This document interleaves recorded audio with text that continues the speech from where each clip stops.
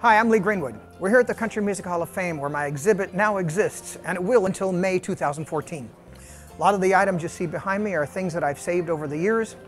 Some of the jackets I've worn, of course, the Wings jacket made here in Nashville almost 30 years ago, and I can still wear some of those. This beautiful eagle given to me by a Cincinnati entrepreneur, Jeff Ruby. Some of these things represent the military, such as this flight suit that actually I got a chance to wear when I was flying in one of America's fastest jets, the F-16.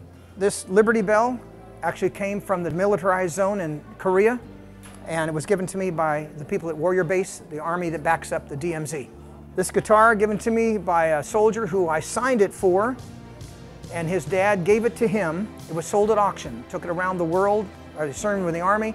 He came back to Murfreesboro, Tennessee, got a hold of me and says, I want to give this gift back to you. These belt buckles, many of them of course represent rodeos that I've sang at and played at. Some of them I even rode horseback on.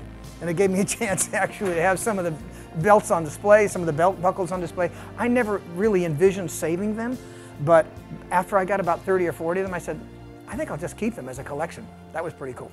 Pictures with some of my favorites in the politics, of course. George Bush Sr., 41, and of course Ronald Reagan, who I performed for and worked with as well. These are Country Music Awards here. Very proud of these, of course, in 1983 and 84, touring with Alabama, and then Song of the Year for my song God Bless USA, which I wrote in 1983. And after 29 years, it was actually released on MCA Records. Here's a picture of my very first band. I'm kind of cool with that. It's called the Apollos. Apollo was a Greek god, and that's why we named it, because we thought we were Greek gods. That band, a four-piece group out of Sacramento, California, and of course saxophone is my main instrument. You'll see one of them displayed here.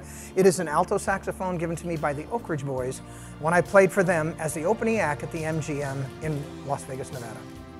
So just a few of the items, some of the jackets we had made, and some of the things that I've gotten. Very proud of this ones on the end though. Most of all, this is my family. There's my mother, of course, and I when I was about 10 years old.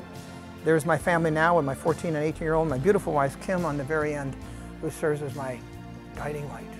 So there you have it. That's most of the exhibit. There's a lot of things back behind this wall that they'll rotate in and out through the next year, and you're welcome to come down and see it at the Country Music Hall of Fame in Nashville, Tennessee.